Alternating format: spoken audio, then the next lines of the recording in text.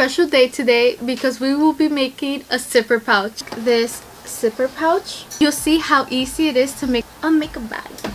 First, we're going to gather our materials. We're going to need the canvas fabric, a fabric scissor, a grid ruler, a seam ripper, your zipper, the fabric paints we're going to use, and our lining.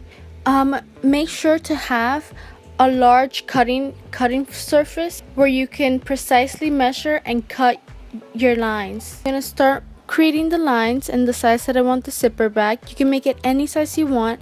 What I do is I take my zipper, I check what's the length of the zipper, and make the width the size of the bag, and then the height, whichever height I want it to be. I decided to make it 8 inches long, and now I'm just going along and following the points where you want the corners to meet. This way you can draw the lines so much more quicker.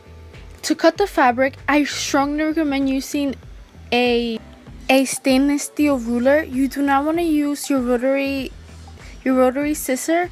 You do not want to use your rotary scissor with the grid ruler, because then it can get stuck or cut through the plastic of the scissor. So a stainless steel ruler is perfect. Oh, it's a rotary scissor, but I find it helpful.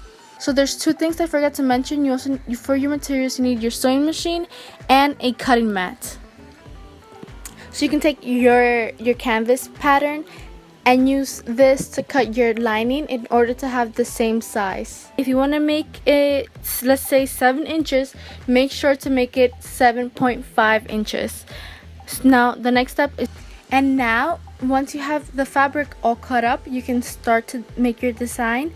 Today your design is up to you. It's up to your own will. You can make it anything you want. I have decided to take the paint fabric and create a polka dot design, and freely start drawing and making almost a wave design, making it wavy, curvy, creating motion through the dots. And the video is sped up. I did speed up the video, so this took me about maybe 40 minutes. By the way, in the materials I accidentally grabbed an invisible zipper, and you do not want to use an invisible zipper. What I am using is a coil zipper.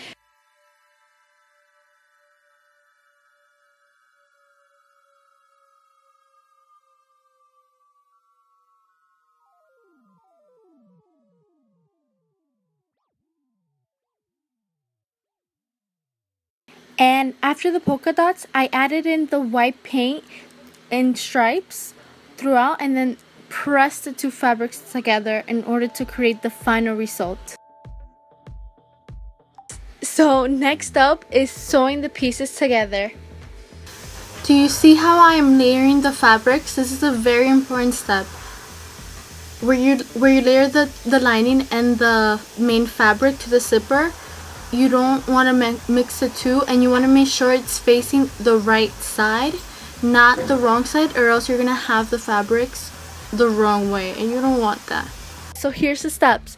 First, you layer the lining, then you take your zipper, place it on top of the lining on the corners. You want the front canvas to face the lining, because this is the side that is going to be viewed once it's all sewn together. The zipper that I have is longer than the actual measurement, but that's okay. Before top stitching, the ironing helps the fabric lay flat. Top stitch about 1/4 from the zipper.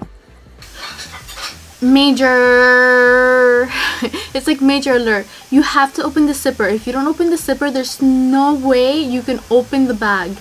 You have to make sure to have the zipper open, or else you're gonna have to seam rip the fabric apart. Take the front canvas and you layer the 2 canvas sides together and the 2 linings together. You want to make sure that the coil zipper is facing the lining when you're opening together, and the 2 linings together. And what you're doing now is sewing a rectangle. In order to turn around the zipper pouch, you have to make sure to leave an opening. And I am sewing, we are going to sew a seam allowance of 0.50. This is another thing. Once you reach the corners, and make sure to pivot. So lift your zipper foot, turn the fabric around to continue along the straight line. We're almost done. Next step is trimming. First, cut the corners. This is something that I always do. And then normally I cut for the sides 0.25 of the 1/2 that we left as the seams. And you can grab the fabric from the inside out and pull it out. Your final results. In order to fully complete the zipper pouch, you want to close your opening. You do not want to leave that open, of course. So you just top stitch in the opening.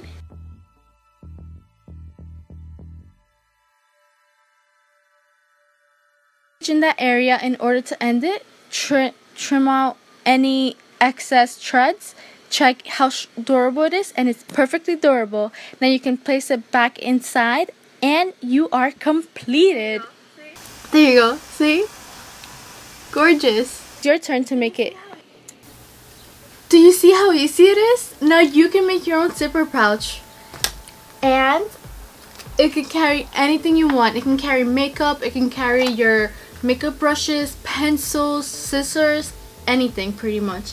In addition to the zipper pouch, I have made other ones that you can find in my Etsy page. And something that I want to share with you is this label that I have made for my zipper pouches.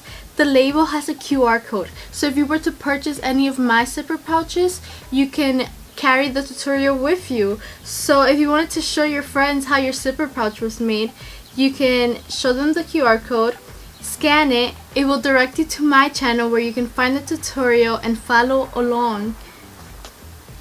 Plus, you have this chain that I have added in the zipper pouch that is removable, so you can add it to your keychain or any other chain where you can add this as a collectible, even if you want.